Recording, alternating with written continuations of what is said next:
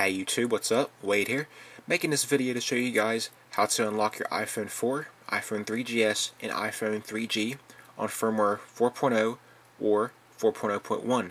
Of course, your iPhone needs to be jailbroken, running on one of those two firmwares, and if it is, you're all set. First of all, go into Cydia. Okay. Hold on one second.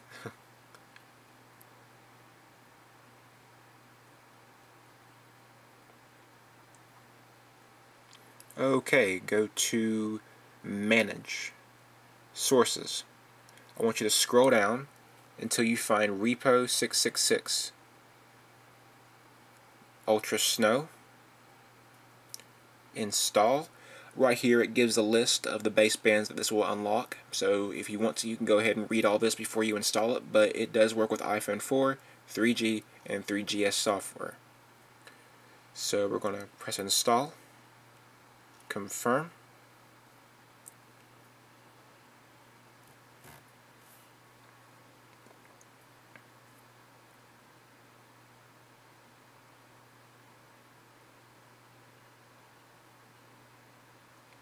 Restart your Springboard.